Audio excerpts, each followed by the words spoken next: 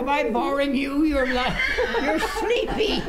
102-year-old Charlotte England has an audience of robots keeping her company. I'm going to make Nanaimo bars. Social robots, in fact. Meet Kiwi and Mango. They're at the center of a study examining whether artificial intelligence can be used to help care for older people. They're a big hit with residents here. They say the pandemic left many seniors feeling isolated. I think one of these to help the loneliness would be great. I don't see my children that often, but I mean, I could play with him all morning. It's fun company, you know, kind of. You don't have to feed them, you don't have to clean them, you don't have to take them for a walk. Perfect.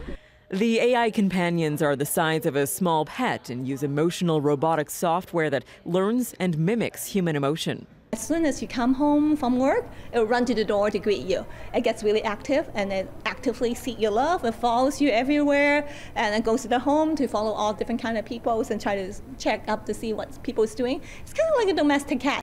With a 360-degree camera on top, these two can recognize faces and voices, even reach up for a hug. So it knows that Tanya is standing there and you're standing there with the camera. This robot loves camera, so it always looks at the camera.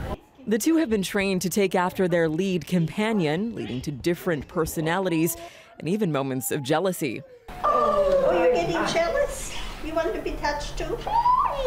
Yes, you do. UBC researchers worked with the Japanese manufacturer to bring Kiwi and Mango here, and now Canada is part of an ongoing international study that also includes Hong Kong and Singapore to study human-robot interactions. Am I right?